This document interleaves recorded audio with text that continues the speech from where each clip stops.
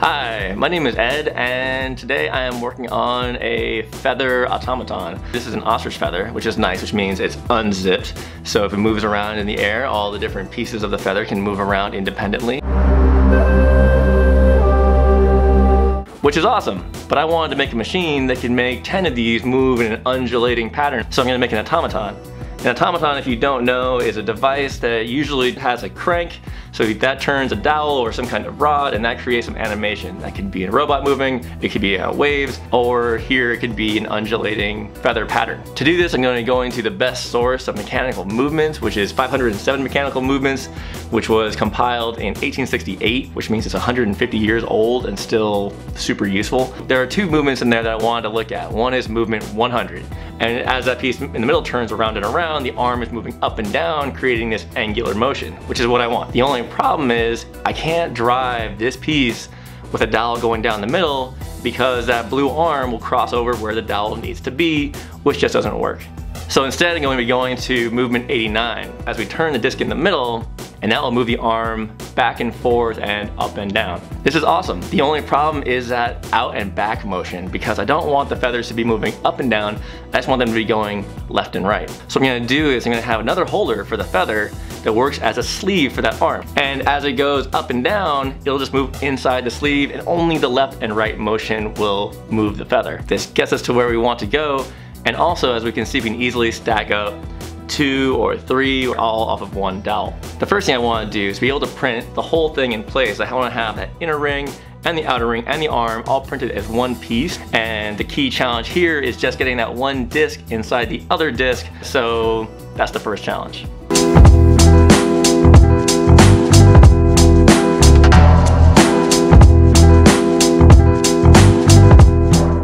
This is 1.2, 1, 0.5, 0.4, 0.3, 0.2. I really thought that I was gonna be done about here.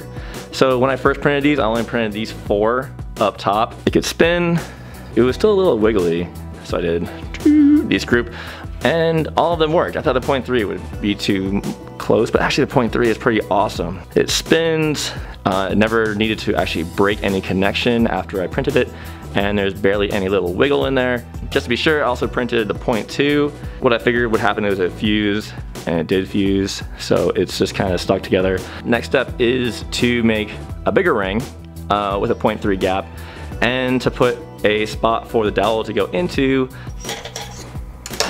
Checks out.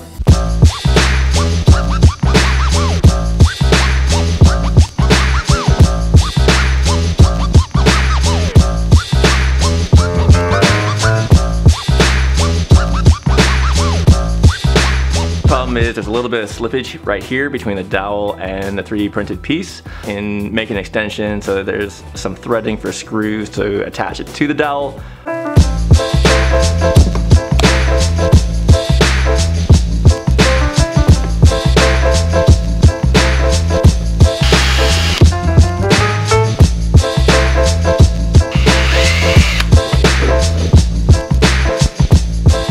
So now everything is in place. I have the handle on here, it's held in with the screw, with the threaded insert. We have all 11 pieces in here.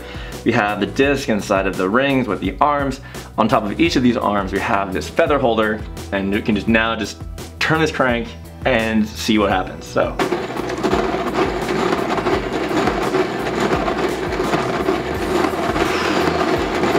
It's moving, it's moving. Everything is moving just the way it should. I might need a little bit more lubrication on some of these pieces, but it's all moving the way I wanted it to. So all I need to do now is take this whole thing apart, put some masking tape on the side, spray paint this black. It'll look a lot cleaner, and it'll still have a window on the side if people want to see the inside motion of like what's happening.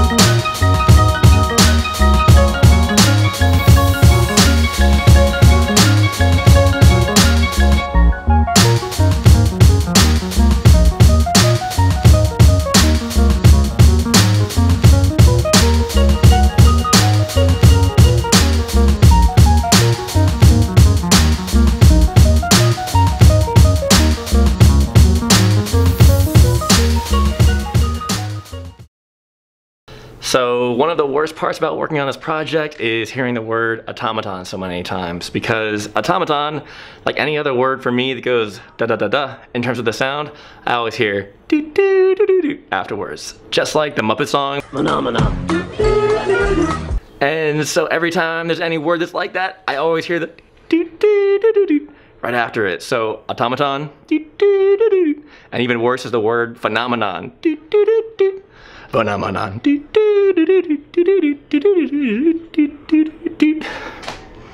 It's awful, but that's what my brain does. Yeah, anyway, just waiting for the paint to dry.